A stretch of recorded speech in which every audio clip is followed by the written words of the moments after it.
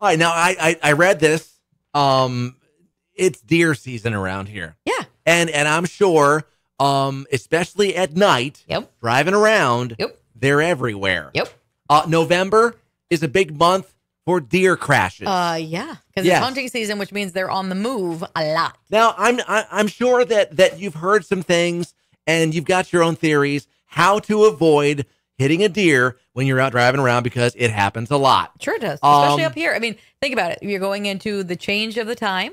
You're also going into colder weather, so a lot of times they're moving around trying to eat to fatten up a little bit before they go into their semi-hibernation state. And then there's hunters out marching the woods. So, yeah, they're on the move. They say peak times for activity on roadways around dawn, and then between, say, 6 and 9 in the evening. Twilighty. It's right when it gets to start to get dark and cool down. And then when the time changes, it's going to be earlier than that. So be careful. Correct. How do you avoid them? Number one, slow down. Don't be going too fast because you have to kind of watch out for them. Yep. Yeah.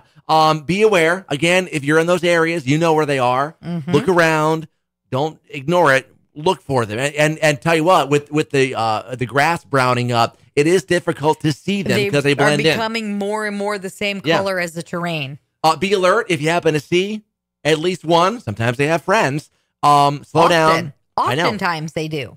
They say brake, don't swerve, because usually if you're going to swerve into like oncoming lanes of traffic, now you're hitting somebody else, and that isn't good either. Well, and let's be honest, the deer themselves, sometimes, most of the time, they go in the direction they're already pointed, but sometimes they spook, they rear back, go the other way. So if you're swerving, you could wind up doing more damage. Again, assume they have friends. They usually don't travel alone. No. Don't rely on those deer whistles, because there's no scientific evidence that proves that having a deer whistle on the front of your car will keep them away. I'm sure it doesn't hurt, but it is not a end-all be-all solution to keep the venison away from your bumper and the side of your car. Buckle up, wear your seatbelt, because if you do happen to hit one, you don't want to, have even more of an accident. Yes. Because your seatbelt is off.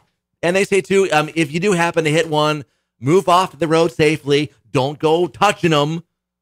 No. Call somebody to come take care of Here's the thing. Sometimes they're still super hyper adrenalized too. You go to touch them and they're going to jump. They're also usually covered in ticks. You don't want that. Get yourself, if you can, if your vehicle's able to get it off the side of the road, get your hazard lights on. Yep. Stay inside it. Put as many lights on as you can and call for help, and just stay put and be safe. Because sometimes that deer will jump up and take off too. True. Yeah. And they could hurt you physically because you're out there looking at it and doing all kinds of crazy and stuff. you got the bucks with their racks that can get you. You got the does that can just rear back with their paws. You don't want to get bit by them. You don't want to get struck by them. And you don't want to get ticks from them, because Dave Mers will tell you getting bit by a tick, deer ticks, not fun. No, not fun. Google anaplasmosis. Had it. Yeah. Get more info on avoiding deer on the roadways. Yes FM Facebook, exit 967 Yes FM, and the Mers in the Morning page at yesfm.com.